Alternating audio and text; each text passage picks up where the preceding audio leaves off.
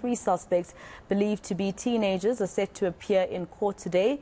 They were arrested in Midrand in connection with the alleged rape of a 15-year-old girl. The victim was reportedly attending a party in Midrand when the incident happened. Senior reporter Slindelo Masikane is at the Randburg Magistrates Court and she joins us now live for an update.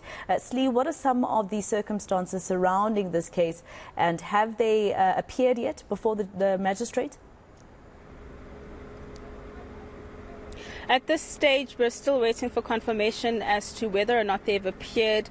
We believe they'll be appearing in this hour because during 1 o'clock, of course, it is a lunch adjournment here in the Magistrates Court in Randburg.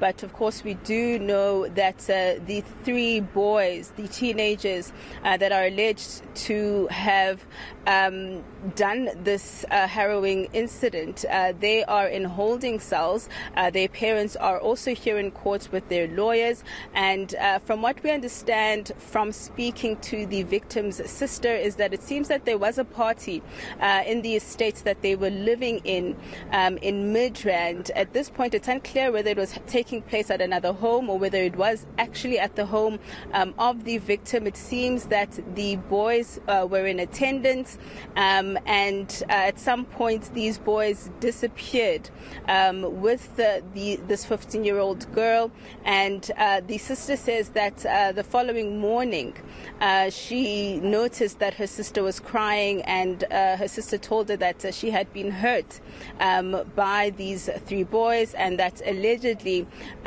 when they disappeared for some time during the evening of that incident on Sunday, she alleges that she was bent over, that genitals were forced into her mouth.